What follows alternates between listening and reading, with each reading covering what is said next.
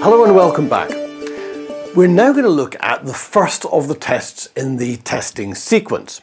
Regulation 612.2.1 requires that a continuity test shall be made. And there are two methods which have evolved to measure the continuity of protective conductors. These are known as test method 1 and test method 2. Both methods are applicable to radial circuits only and should not be applied to ring final circuits, which have their own specific continuity test method. The inspector may opt to use either method, but many find it preferable to use test method 1 when testing final circuits, because it will help reduce hazards associated with live testing during subsequent earth fault loop impedance tests. However, it does remain necessary to use test method 2 to verify the continuity of main protective conductors, such as the earthing conductor and main protective bonding conductors. So let's start with test method 1. This measures the resistance of the line conductor, which we refer to as R1, and the resistance of the protective conductor, which we refer to as R2. The measurement attained is therefore the combined R1 plus R2 of the circuit in ohms. The test is carried out using a low resistance ohm meter or multifunction test instrument switched to the continuity setting. The test equipment should be able to perform a test at a no load voltage between 4 to 24 volts with a short circuit current of not less than 200 milliamps.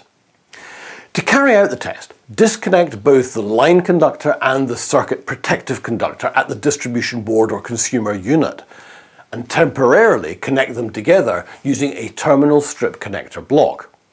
The test is then carried out at the furthest part of the circuit, which we identified during the inspection process.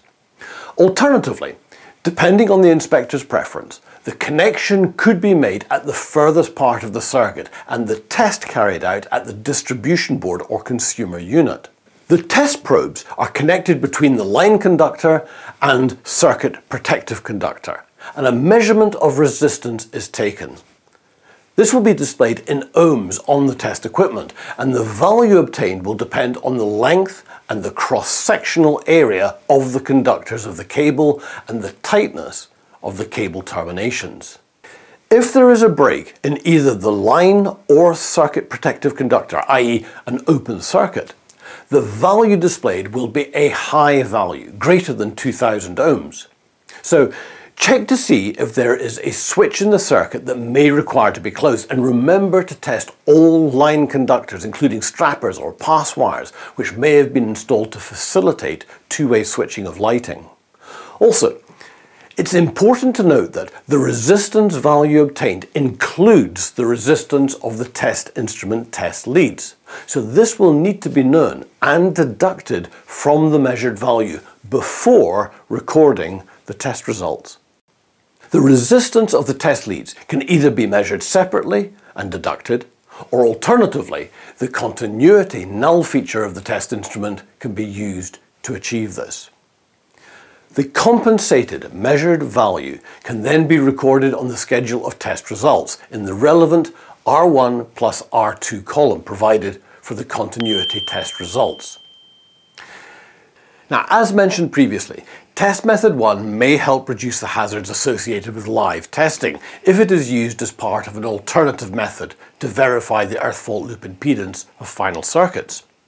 Now, as per regulation 621.9 of BS 7671, the earth fault loop impedance, ZS, can be determined by adding the measured R1 plus R2 obtained in test method 1 to the measured earth fault loop impedance external to the installation, ZE, using the formula ZS equals ZE plus R1 plus R2.